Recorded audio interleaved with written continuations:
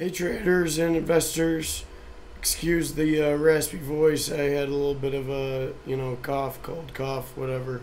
I'm going to go over Palantir today because they report earnings soon, and I noticed something kind of cool where it basically is a gap filling machine. It loves to gap and it loves to fill them. So first I'll touch on this November 9th, 2021 gap down that is yet to fill at $23.95. So we'll come back to that. When we look at all these, I didn't highlight every single gap, but most of these gaps fill relatively quickly. So this one, for instance, about a month and a half. Let's see, there's another one here, about a month and a half as well. Here's a longer one that is not filled yet. Let's see where that is. That's at 1085. I doubt we get there on earnings. There's a little breakdown there. This filled very quickly. Less than a month. This one, I don't know if I would consider that a fill. Oh wait, this one did fill. So we just gotta see, that's a fill. So that one took, it took a little bit longer. 2 months, a little bit over. So as you can see, there's this gap up that filled in 2 weeks, and then there's this most recent gap down.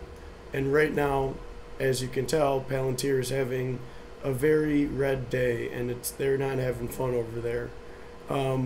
So if this were to fill relatively quickly, or even just from earnings, that would be, let's see, right now the current price,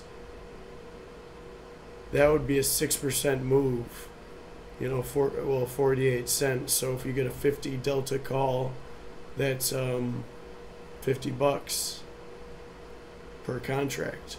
What was I gonna say? Oh yeah, so let's see. Their earnings, sorry for the pause there.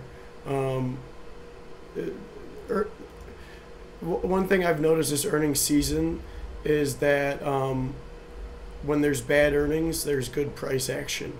So to be honest, I'm kind of hoping for bad earnings, and then there's probably going to be some good price action. So I'm leaning to the upside on this. This stochastic looks like it's ready to coil and turn up, and it probably we should see a lot of movement. I'm not sure what the implied move is. See if I can look it up really quick. Palantir.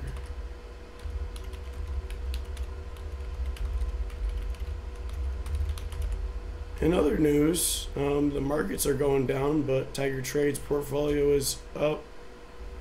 Let's see.